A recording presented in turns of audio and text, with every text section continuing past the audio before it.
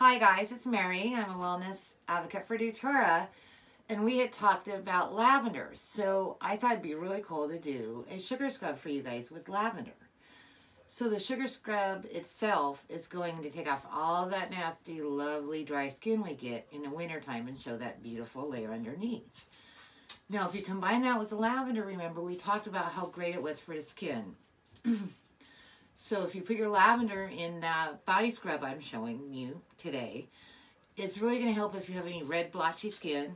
It'll help prevent or decrease eczema or acne.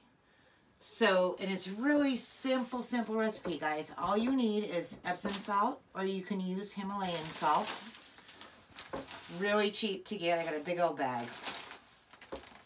You're going to need fractionated coconut oil. You're, of course, going to need your lavender oil. And then you're going to need coconut oil, and it comes in a solid form. So you have to melt it up, and we will get to that. And that's really all you're going to need for the sugar scrub. So let us get started. So first you melt your coconut oil. And like I said, it's going to be in solid form. You can do that in a microwave. Just be careful. Please don't burn yourselves, okay? And once you have it, you just dump it in. And you're going to add a quarter fractionated coconut oil. They are two different things. Coconut oil, and then you divide fractionated coconut oil. And you put that in. And then after that, we are going to, sorry you guys, I gotta look at my recipe. We are going to add 1 cup of the Epsom salt, or if you choose the Himalayan salt, whichever is your thing. And we just plop it in a bowl.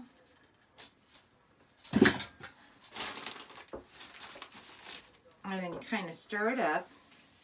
It's going to be kind of liquidy when you first start, so don't worry about that. We're actually going to later put it in the fridge and cool it down. So once you've stirred it and you want it to really combine, so, and you're still going to see some separation, but I'll kind of bring it to the camera and let you guys kind of see how it should look. I'd kind of call it kind of a quicksand consistency. So I'm going to bring up, my daughter's kind of going to show you kind of what it looks like. See how it kind of sloshes, still kind of separated.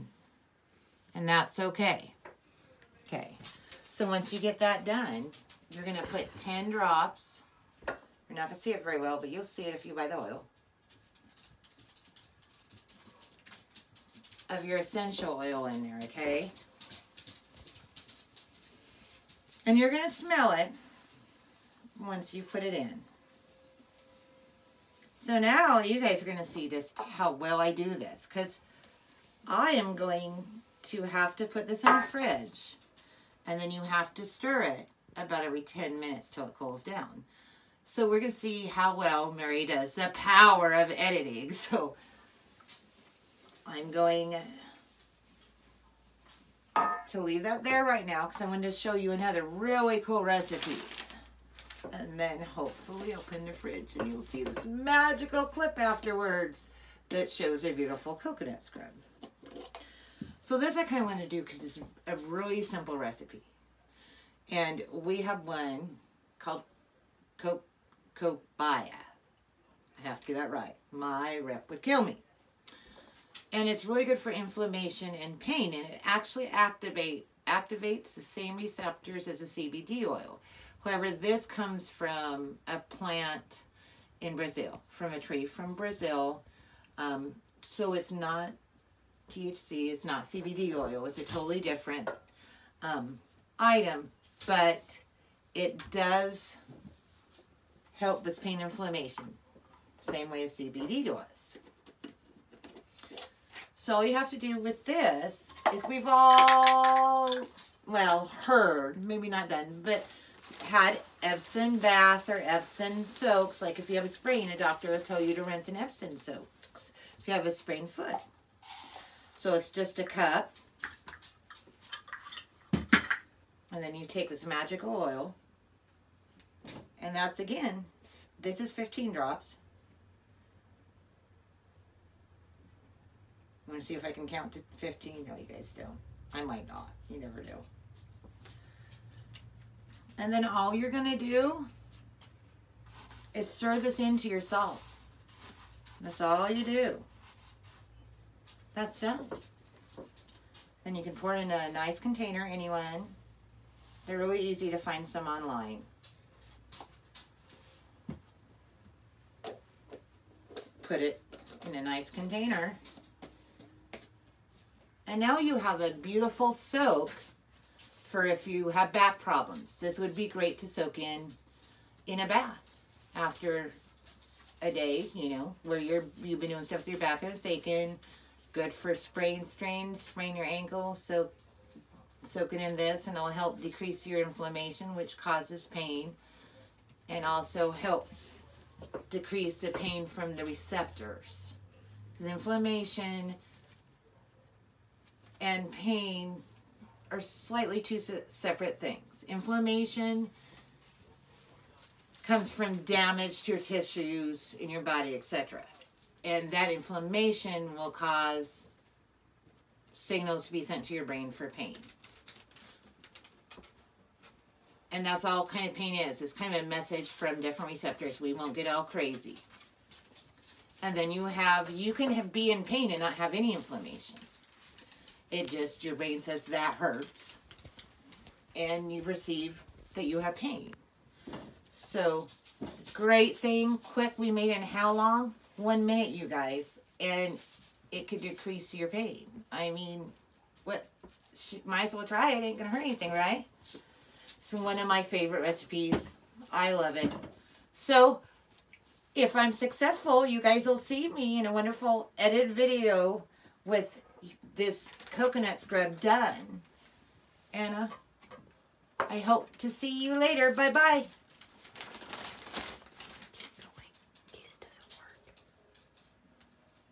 Guys, Mary again. We had started doing a lavender body scrub. So, if you see part 2 when I post this, it was an epic fill. I tried to edit, and barely not so good at it. So, after you get it all mixed, you want to put it in the fridge, and I showed you kind of what it looks like before you put it in the fridge. Now, you're going to let it cool down for about 5 minutes, and then you're going to go whisk it and check it. And then you're going to put it back in the fridge if you don't like the consistency. For another 5 minutes, you're going to check it. When you get it to the consistency you like, you're done. Then you can jar it. Now, realize, which I found out, guys, it'll thicken up a little bit more when you leave it out of the fridge, when you found the consistency you want. So you want to get it out of the fridge just a little before it gets as thick as you want it. Because I will show you what happens.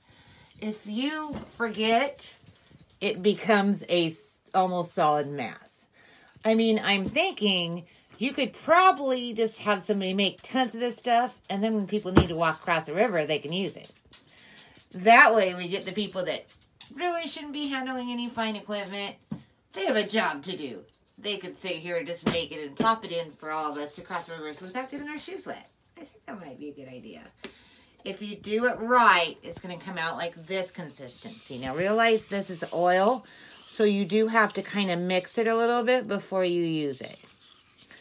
You can also, if you like it a little thicker, just leave it in for a little longer in the fridge. You want it even more liquidy, take it out sooner. So this batch, like I said, I checked it in the fridge every 5 minutes. And it took about 15 minutes to really cool down to where I liked it, which is right here. And then you can find jars anywhere. This is an 8-ouncer. So you just go online or go to a craft store and find a nice jar and pop it in. And you now have your own body scrub. It is a little more oily than you would get if you bought it from the store. But the oils we're using are good for your skin. So that's really not a problem. And it's more natural, and I think all better. So thank you so much for your time. Next DIY, we're going to make soap.